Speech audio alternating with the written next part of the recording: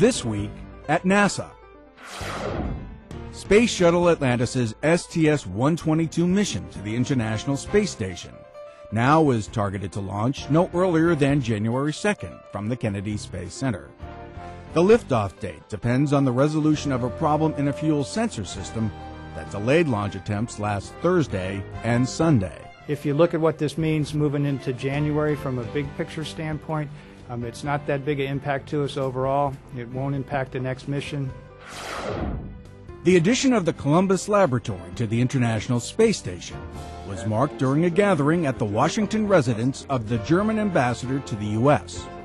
Columbus is Europe's most important contribution to the ISS.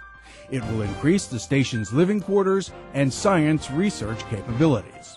European Space Agency astronaut Hans Schlegel of Germany is a member of the STS-122 crew, tasked with delivering Columbus to the space station.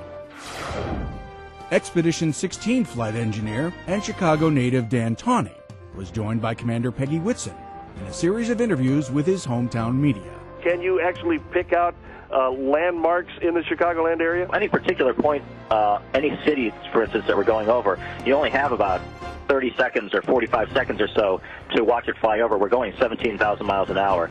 Tawney will return home with the STS-122 crew aboard Space Shuttle Atlantis. Whitson is scheduled to stay on station through mid-April.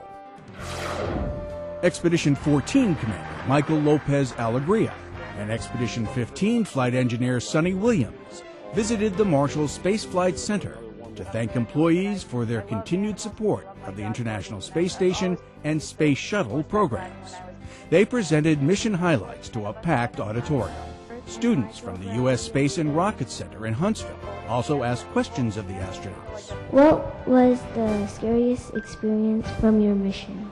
Both Lopez Alegria and Williams set U.S. records for a single long-duration mission. Lopez Alegria set the men's mark with more than 215 days in space, and Williams set one for women by completing 195 days on orbit. The music heard at the Jet Propulsion Laboratory came not from any traditional instruments, but ingenious devices invented by students.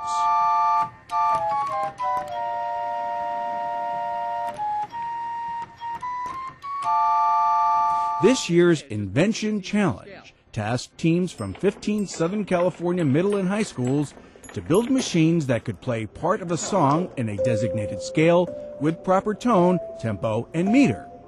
The challenge was that students could use only one action, like a switch or a lever, to start their song machines.